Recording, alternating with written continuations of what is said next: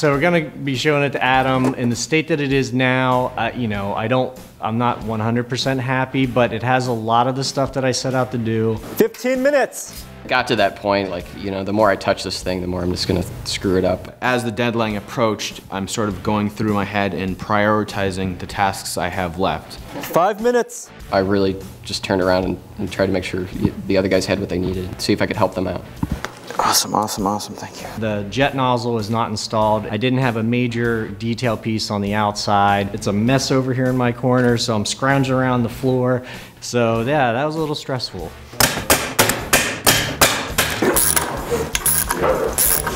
That's it, hands down. Hey guys, welcome to Adam's Cave. This is like the best toy store ever. Could have used these. All right, Adam, these are some amazing projects. What do you think? There's a lot of ambition in this room right now. And that's the thing that I find most impressive about all three guys. Really went way outside their experiential zone in terms of making and outside their comfort zone in terms of stuff they had practical experience with. And that speaks well of everybody. All right, Ron, show us the completed project. Take us through it. All right, so we talked this morning and you told me I was doing it all wrong. So this is the absolute finest 14-hour Steadicam I could come up with a little added bonus. We just had it out on the sidewalk, and the up-down, whenever I'm kind of, you know, bouncing is good, but I don't have the hips to be a cameraman. Do I need the weight, or is the weight only for the swing? Okay. So how does that feel? It's a little tight. I had the caster, and you know, and the caster was free in 2 axes. So I just welded the pivoting of the caster up in there, and then I made this this locking pin. Ah, I see. What I do then, and I kind of get real gentle with it, but That's very respectable. You gave him feedback yesterday and today about how difficult a Steadicam would be to make. Yeah. And at some point, do you think he could have just either abandoned the idea of something that's functional and gone something more aesthetic? I frankly would have liked to have seen that. What was the biggest mistake you made? I thought bearings on day one. I should have found them. Yeah. I should have found bearings. Obviously, this is meant to be like a working military. Maybe we stole some secrets from the Germans, and you know. Steampunk Rocketeer, I think. Yeah. Let's see the reveal. All right. Pretty good. Aesthetically, I think we can all agree this is beautiful. And on balance, when we talk about the mechanics, he was the least ambitious mechanically. He still, however, had never built a pair of wings before and surmised what he wanted to do with them by using the door closers and the aluminum bar. I got the wings to kind of work. I did the old pull cord, as you suggested. This bugs me a little bit. And for something that otherwise looks so cool. Yeah, it could have been hidden with more flaps. It could have been done in the middle. This is an arrangement where once you've completed it and you look at it and you think, oh, it'd be better in the middle.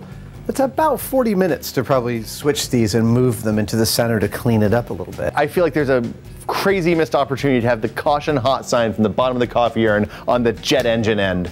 I can't believe that didn't occur. My biggest mistake was spending too much time on the release mechanism. When I do something like this, you know, I want that cool function. And I do have a tendency to get stuck on those, and I get frustrated because I would really want to figure it out. What are you the happiest about?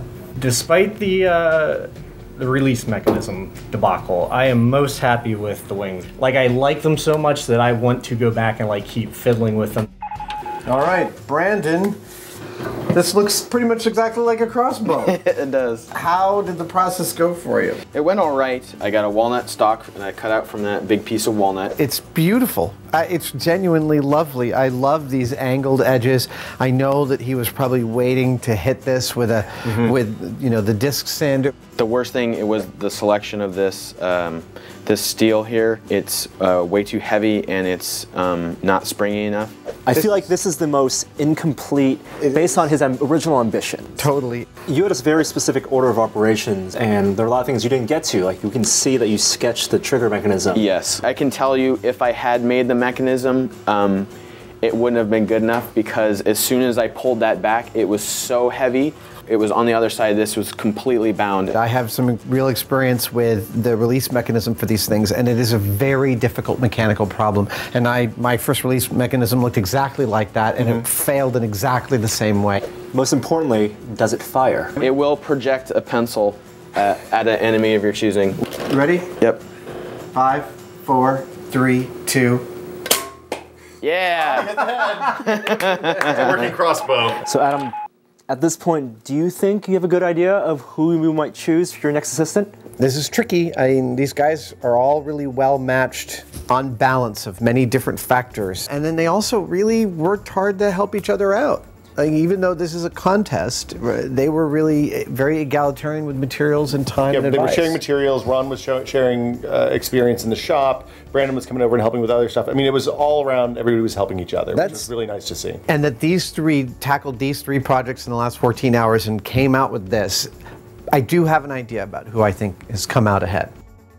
Well, thank you guys for coming to San Francisco, entering, building cardboard stuff, all of the things that you've done. Yeah, I have to say, sitting here and looking at these three projects, it feels like we could not have picked 3 better finalists out of the 300 that originally entered this contest. All 3 of you guys were really assiduous in going outside your comfort zone, pushing outside your boundaries, while every single one of these projects has its incredible merits, and you guys really did balance a lot of difficult things. We went with the one we felt has balanced the aesthetics and the mechanics the best, and managed to achieve all of that, and that is the Rocket Pack. Sean.